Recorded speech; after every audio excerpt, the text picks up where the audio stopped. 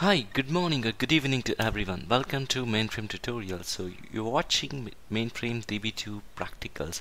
So today in this video I would like to show you how do we create a DB2 table on mainframe subsystem, that is DB2.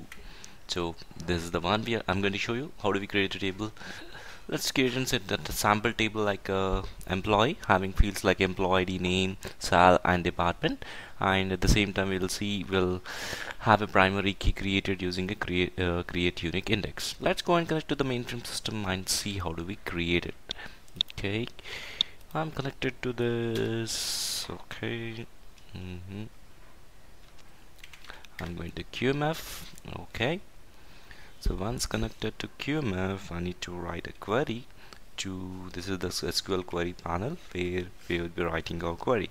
Okay, if you haven't watched the QMF basics, so this I have one video where you can watch the QMF introduction on how do we connect to the QMF and how do we write a query.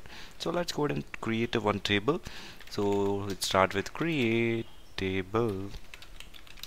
I'm giving my table name as EMP table, and I'm selecting EMP ID as a field, and its data type is character, and its length is 6 bytes, and it's not null. Then I'm going to create another field called as employee name, and whose data type is character. Let's take as 20 bytes, and it should also not null. Then we have employee date of birth or employee salary. I'm taking it as in the date.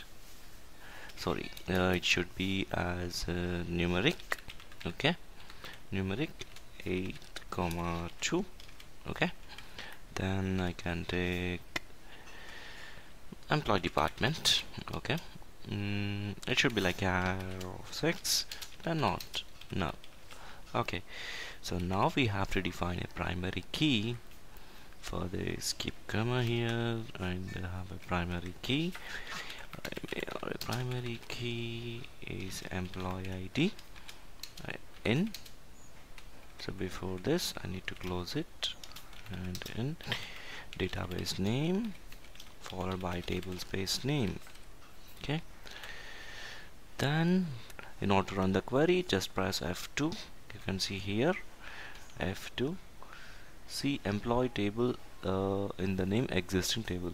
See, it's already existing, so just take it as okay. I'm taking another table. See, okay, running your query, change the database. It means that the data table has been created. Okay, if you want to comment this, you can have two hyphens over here.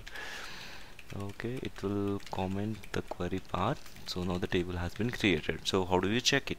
Just write a query like select star from emp underscore table 1, press F2.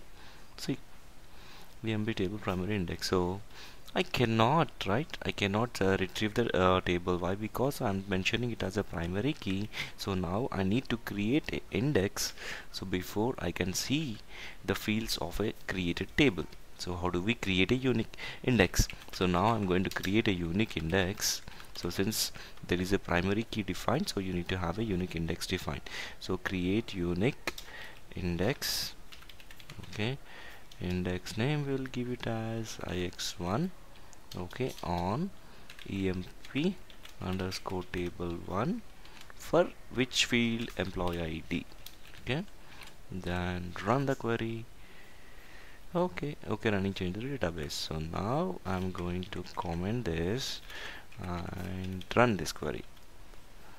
See, you can see employee ID, employee name, employee salary, and the department has the fields for the employee table. So in this way you can create a table. Okay, so once again, if you want to come back to the query panel, just press F6 function key on the keyboard, so that you will come back to this. Okay, so in this way we can create a table. Now in my next video I would be coming up with the different videos like how to be insert data, delete, retrieve, or various all DDL DML commands. Okay, thank you so much for watching this video. Have a great and pleasurable day and an evening.